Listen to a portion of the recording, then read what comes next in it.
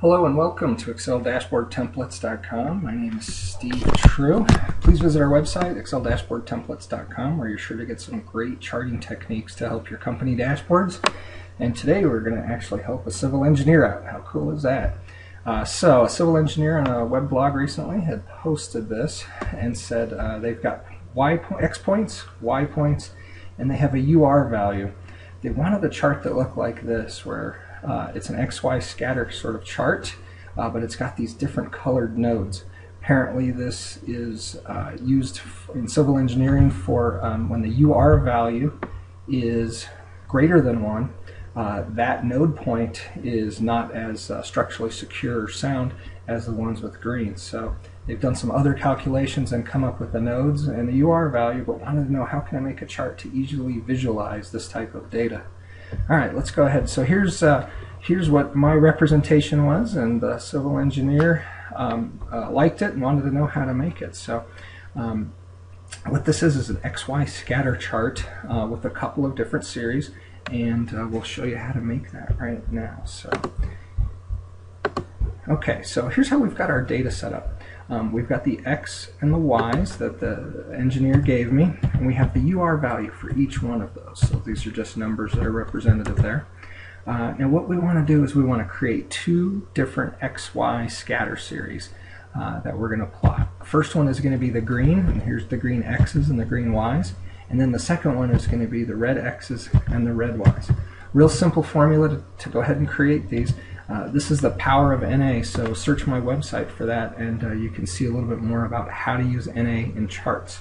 Excel, this NA function, NA with two parentheses, will not plot that data point. So what we're going to do is we're going to say for the green X's, we're going to check over here and say if the UR value is less than or equal to 1, then it's green. And so go ahead and give me the point in column A2. Same thing for the Y. If it's less than or equal to 1, then go ahead and give me that one. We're going to do just a little bit the opposite for the red portion here. If it is greater than 1, then we're going to show what's in A2. Otherwise, put in an NA. And so since this UR value is less than 1, this should be pound NA. So we can use this formulaic. We just copy that down, and it gives us all of the values in there that we're going to plot. So the quick and easy way to plot this XY scatter chart is to highlight the green nodes first. We're going to go up to your insert ribbon. We're going to do a scatter chart, and then there's this one scatter chart right here, scatter with markers only. Click on that. Let me move the chart up here so that you can see it a little better. And so you can see it's kind of plotted out a little bit of what he wanted to do.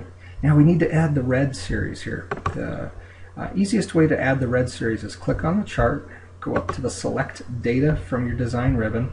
It's in the data group. You now see that we have that we can add a series. So we're going to click on add series. We'll just call this the red series. And the X values, we want to go ahead and highlight all the X values. And in the Y values, we want to highlight all the Y values, and we click on OK. Let's go ahead and rename Series 1 to the green series. So you can see that in the legend. We click on OK, and it's now getting pretty close to what we want to do. Well, he wanted any of the ones that are in the red series. I'm going to right-click on those points, hit Format Data Series. We're going to change the marker fill to a solid fill and give it a nice bright red color so it stands out. We're going to click on the other ones here that are from the green series and do the same thing, but give them a solid fill of a bright green. Now, I want the nodes to look the same. I don't want them to be diamonds or squares, so I'm going to go into the marker options.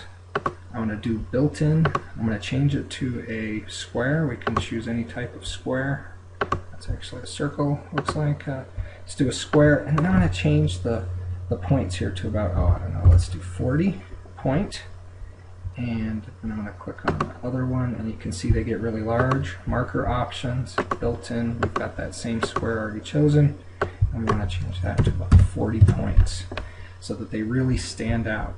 Okay, let's close that down and take a look and see what we have here. So the chart's getting pretty close. We've got the large ones here that he wanted to see. If we wanted, we could add some vertical grid lines. So let's do layout, grid lines, primary vertical, do the major ones. So now you can see the 1, 2, 3, and 4, so it might be easier to call out those points. The only issue we have is these are showing half points on the vertical axis. I'm going to right click on that, format axis. We're going to do change the major unit from a half to actually be 1. And there you go. These nodes apparently on the wall are going to be not supported as well on the building structure, and these ones are okay because of the UR value. So you can see, let's go ahead and change something. Let's change the 1, 1 to a value of 1.5, and you'll notice that it changes it to red because the formula up here changes the series from a green to a red, and that point now shows up as red based on the new UR value. So hopefully that's going to show my civil engineer friend how to do this, and hopefully make all our buildings safe and sound. Thanks. This is Steve True with ExcelDashboardTemplates.com. Please visit our weblog and sign up for our podcast or our user list so that you're sure to get the latest charting techniques. Thank you.